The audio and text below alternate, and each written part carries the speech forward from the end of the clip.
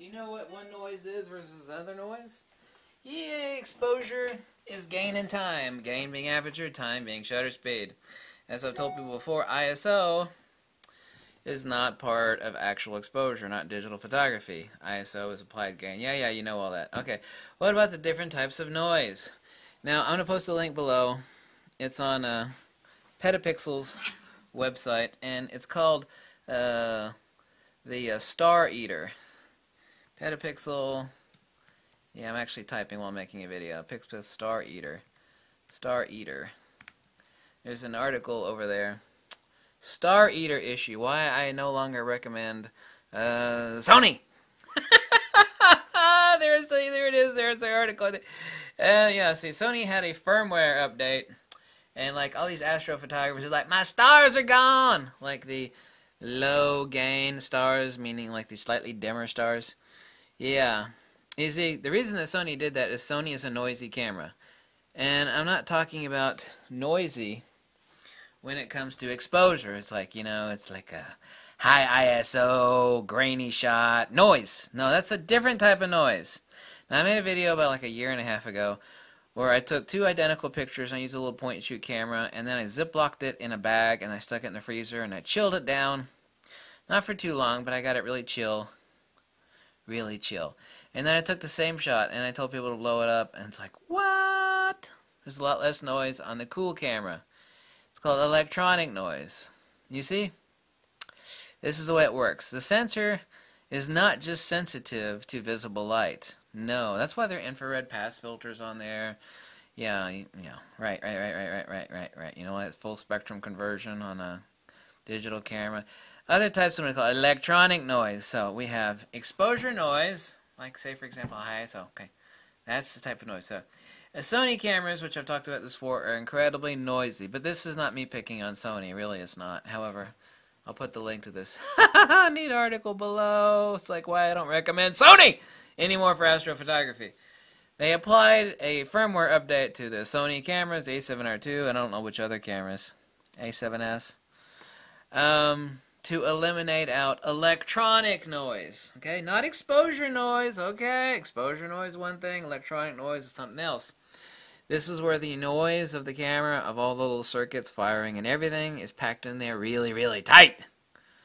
The sensor is shielded as best as it can be shielded, but there's a crap load of noise going on there. EMI, RFI.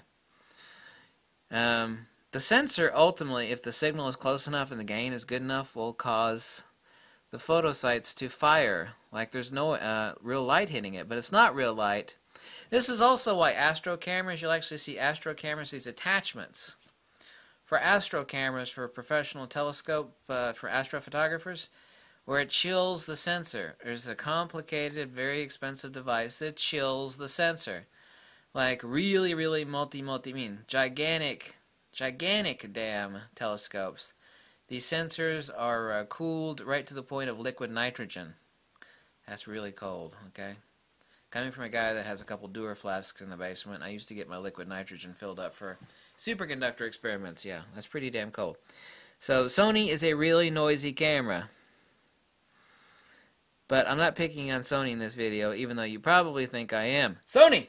I want to point out to you that what you think is noise in your shot, like, this is a known fact. People that go out to the desert when it's really hot, they'll actually wait for the sun to set, or they'll actually keep their camera in a bag in a cooler with some ice, and they'll actually take it out and take X number of shots. So it turns out that their shots, we just have tons of noise if the camera's too hot. They try to chill the camera down. But chill it down in a safe way where there's no condensation or anything happening to the camera, but just chill the camera down. And then when it warms back up, you put it in multiple Ziplocs, you stick it back in the ice cooler for a little while. And this dramatically improves their shots. So, I just want to point out that to you. Everybody's talking about noise, like I got a noisy picture. It's like, was it a hot day? It's like, yeah, how did you know? Were you on the beach? Yeah, how did you know that? Because that was not exposure noise, not something you should blame the camera for. That a camera is also to become more lossy. That's actually the technical word, lossy. When cameras heat up and electronics heat up, they become lossy. That means they start screaming out EMI and RFI. And then EMI and RFI hits the sensor. even though the sensor is shielded. And that EMI and RFI hitting the sensor causes a false reading. The sensor will read that lossy EMI and RFI as light hitting it. It will register it as noise. So you'll think that, well, this is a crappy image. You know, I got grainy images or like noisy. Yeah, but it's not exposure noise, it's electronic noise. So exposure noise, electronic noise. Nobody's made a video about this except for me as far as I know, and it's actually kind of important. Yeah, at least I think it's important. Someone else might go, I don't care. It's like, okay, whatever floats your boat, whatever tickles your pickle. You know, at least now you know. People were amazed when I made that video. It's like, wow, it's a lot less grainy after you stuck that little point-and-shoot camera in a Ziploc bag and stuck it in the freezer for an hour. It's like, yeah, well, the camera was cool. You know, even on a point-and-shoot camera, and I can make noticeable difference in how noisy a grainy image looks. I mean, I can make it look a lot less noisy just by chilling the camera.